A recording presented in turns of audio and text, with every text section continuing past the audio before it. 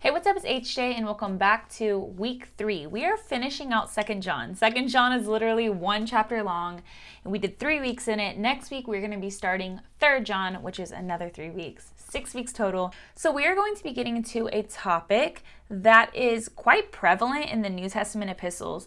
Churches are always being warned not to be deceived. There are deceivers around us, and so today we're going to look at who are deceivers, how do we recognize them, and what do we do in light of them, and what happens to a believer when they don't do the right thing. So, for many deceivers have gone out into the world, those who do not confess the coming of Jesus Christ in the flesh. Such a one is the deceiver and the Antichrist. Watch yourselves so that you may not lose what we have worked for, but may win a full reward. Everyone who goes on ahead and does not abide in the teaching of Christ does not have God. Whoever abides in the teaching has both the Father and the Son. If anyone comes to you and does not bring this teaching, do not receive him into your house or give him any greeting, for whoever greets him takes part in his wicked ways. Though I have much to write to you, I would rather not use paper and ink. Instead, I hope to come to you and talk face to face so that our joy may be complete. The children of your elect sister greet you. So whenever you read a portion of scripture, the first thing you want to do is look through and just think of all the questions. Be nitpicky. Really dig in. So some of the questions I ask is, who or what is the Antichrist? What does it mean to, quote, not confess the coming of Jesus Christ in the flesh? What is the full reward? What is the teaching of Christ he's referring to? What does it mean to abide in that teaching? What does it mean to not have God? What does it mean to have the Father and the Son? What does it mean contextually to not give them any greeting? So those are some of the questions I came up with, and then it helps you kind of guide what you're studying, because really when you look at scripture, you could ask like a bajillion questions because it's so deep. So you just kind of give yourself a little track. So those are the questions we're going to be looking at today. All right, so I broke the scripture up just to make it easier to take notes so it's not so cluttery. And let's jump into it, verse 7. For many deceivers have gone out into the world, those who do not confess the coming of Jesus Christ in the flesh. So this right here where it says, those who do this do not confess the coming of Jesus Christ in the flesh, that is describing who these deceivers are. So if you're thinking, how are they deceiving? Who are these people? Well, they are people who are specifically coming in and twisting the incarnation of Christ. So let me set the scene, all right? The incarnation of Christ, what is that? What that means is that Jesus, the Son of God, who is God, right? Trinitarian God, so he's the second person of the Trinity. He came and was born and became man. So he is 100% God and 100% man. But here's the thing. A lot of people were thinking that Jesus Christ came and he was just like spirit, or he wasn't man. He was just God. He was just spirit. They're twisting who he is. But get this, if you lose the humanity of Jesus Christ, then he actually can't save us, because we need that perfect human to live the perfect life that us humans could never live because we're flawed and we're sinful, right?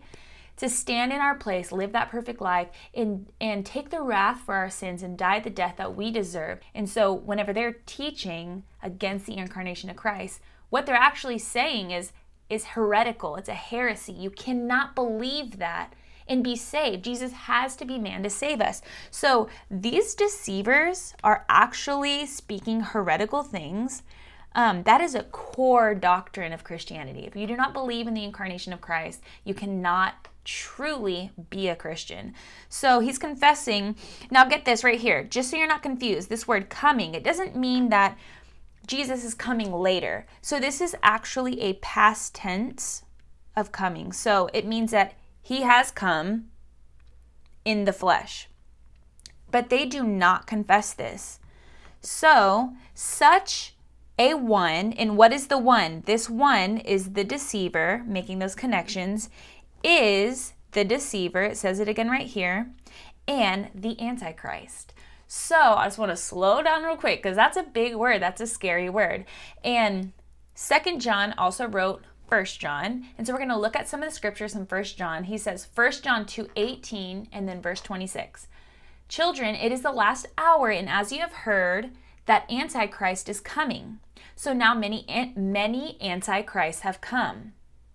Therefore we know that is the last hour. In verse 26, he says, I write these things to you about those who are trying to deceive you. So in his first book, 1 John, he identifies the Antichrist as not just being one person, but being a group of people. It says many Antichrists have come. And in verse 26, it says that they're trying to deceive you.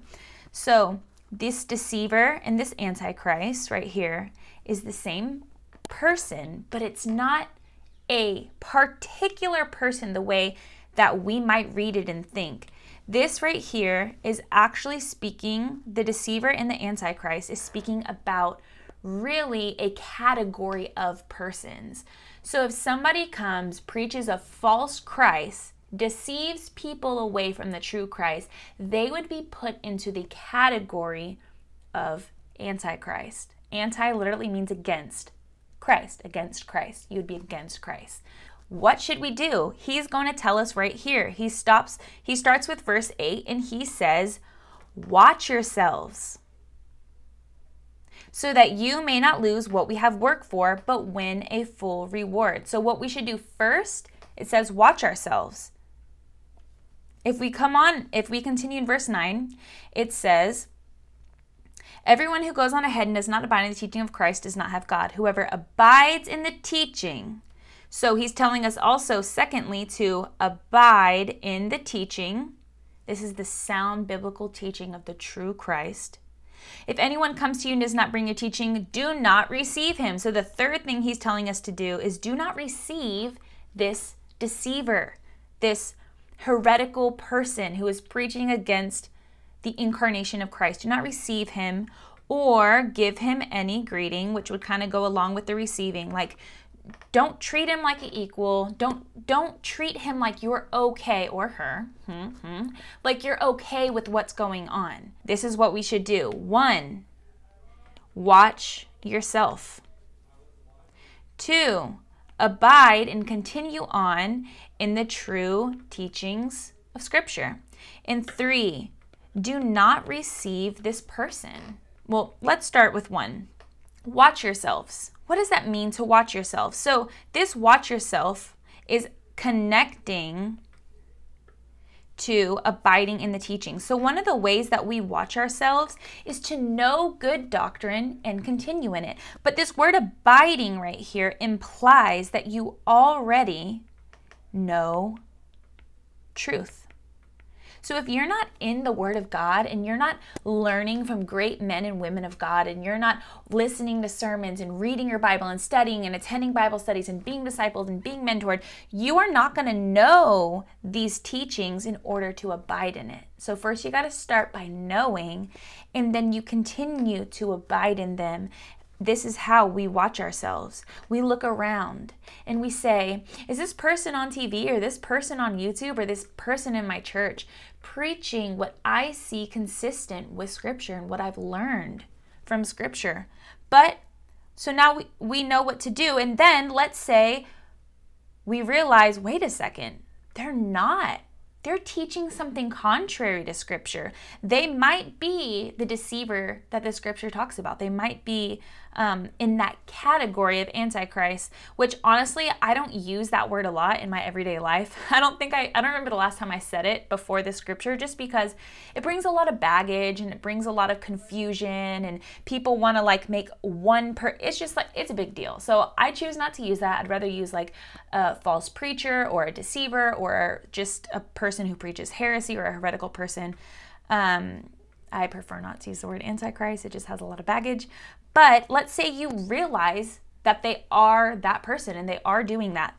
Well, what are we supposed to do? Right here, do not receive him or give him any greeting. If somebody asks you what you think about this person, gently and lovingly point them to the truth. Here's what they preach wrong. Here's what they preach about God. Here's what they preach wrong about Christ and his people and the church and whatever it may be. And here's what Scripture actually says, and help people to see that if it comes up in conversation.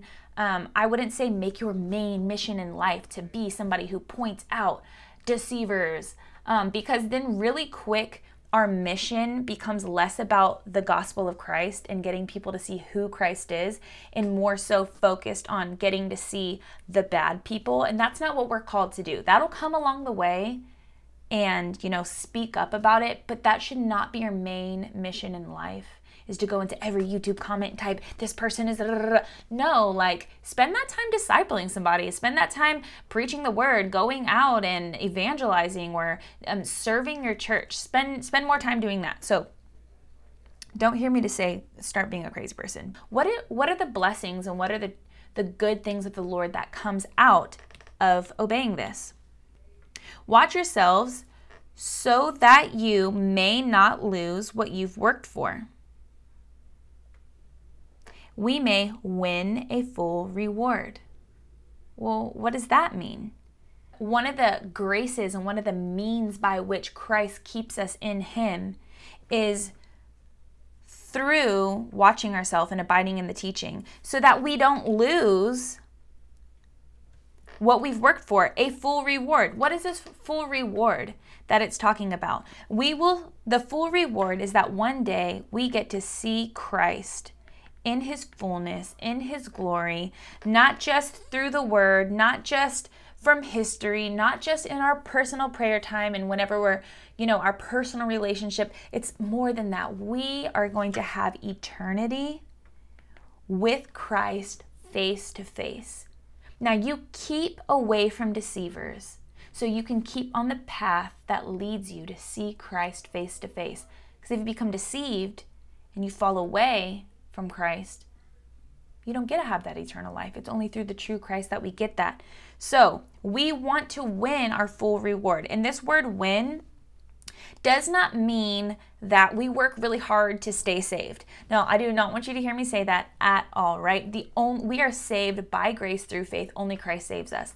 But this is really just painting a picture. You've seen it in other places in Scripture, like press on to win this race. Like our Christian walk is described as a race a lot. And what he means by win doesn't mean that we do something to win Christ, but just that what a victory at the end of our lives, that we pressed on in this race of life, however hard it may be, despite the deceivers, and we made it to the end. We have our full victory and our full reward in eternity with Christ. That's what this word win means. It's kind of painting like a picture of like at the end of your life, you get this trophy, you get this good job, well done, my faithful servant. Come and see Christ face to face. This is what we're pressing on to. Another blessing that we get to continue to abide in whenever we keep ourselves away from deceivers is that we get to have the Father and the Son. So this whole section right here, I'm just going to read it again. So good. I don't want to miss it. Everyone who goes on ahead and does not abide in the teaching of Christ does not have God. You know what that tells us right there? That if you do not have Christ, you do not have God.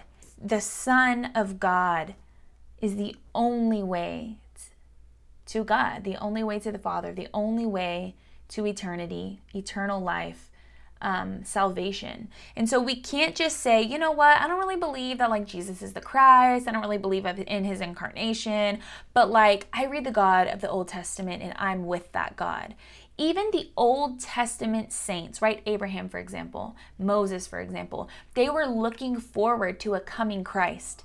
They had access to the Father and relationship with the Father and eternal life because of Christ still. Even though He hadn't come yet, they're looking forward to Christ and they're saying, I believe one day in a Messiah that will save the world from its sins. And they're putting their faith in that future Messiah, and that's how they have the Father. So this isn't a new concept. All throughout Scripture, Christ is the only way to God.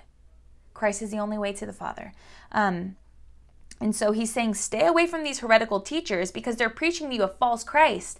And you can't have God with that Christ. You can't have eternal life with that Christ. But on the flip side, right here, what I had in pink, whoever abides in the teaching has both the Father and the Son. So you have the Father and the Son, or you have nothing. You cannot have the Father without the Son. So number one, we get to win that full reward.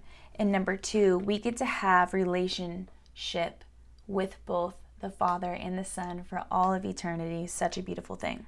Now, what happens to believers or people in the church if they are persuaded by these deceivers and if they follow these false preachers? What happens if we don't listen? What happens if we don't abide in the teaching? If we do receive them? Well, let's take a look. What does Scripture say? We just went over one of them. If you do not abide in the teaching of Christ, you do not have God. You aren't saved. So just like literally no salvation. Do not follow deceivers or you will prove to not be saved. That's a whole nother thing, but I'll just say this. No salvation. I don't want to get into a whole nother topic of like eternal security and all of that, but I do believe in eternal security, and Scripture tells us in multiple places all over that if you turn out to not be saved, you are never saved. So don't do it. Secondly, for whoever greets him takes part in his wicked works.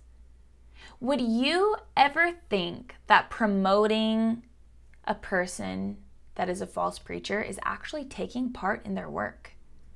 And maybe that's been you in a past time whenever you didn't realize these false preachers were preaching falsely, and you've, retweeted their tweets or reposted their videos or shared their content or even verbally retaught what they taught you. That's taking part in their works. It's helping to spread their false ideologies of who Christ is. And so really, we need to be firm on who we truly believe are false preachers, because we do not want to take part in their works. We don't want to share them with others and have others think that's like, we're cool with them, we're okay with them. We need to be firm on that, because at the end of the day, what's on the line is the truth of who Christ is. And it may sound harsh, but we live in America, and in this day and age we live in, oh, that sounds so harsh. But look, he's saying it blatantly right here. He's expecting these believers to abide by this, and it's not harsh. So don't let our culture and this like pandering, like, yeah, we should be kind, we should be gentle, but we shouldn't be so pandering to everybody's feelings that we're afraid to stand up for the true Christ. So just be careful of that. And then finally, right at the end, we have the end greeting of 2 John. Though I have much to write you, I'd rather not use paper and ink. Instead, I hope to come to you and talk face to face so that our joy may be complete. Actually, something really interesting about this is what he's saying is, I want to come to you. I'd rather be with you. I wish I didn't have to write these things to you. But think about how important it is that these people would not be deceived and help deceivers. That he didn't wait until he came and saw them. He's like, I need to write a letter now.